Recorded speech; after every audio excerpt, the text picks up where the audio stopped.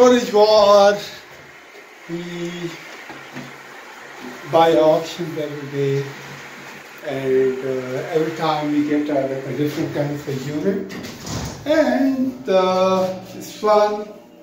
But another side is a very depressing. The moment when the people lose their stuff, and sometimes it's sad. It's very sad.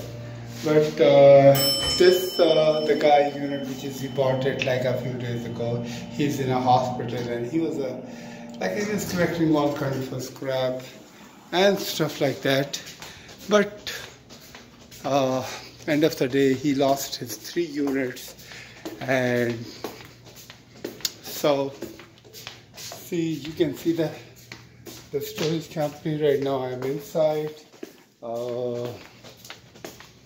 Because every single unit when you buy, they don't let you go in. They just make a shutter up and you have to bid it.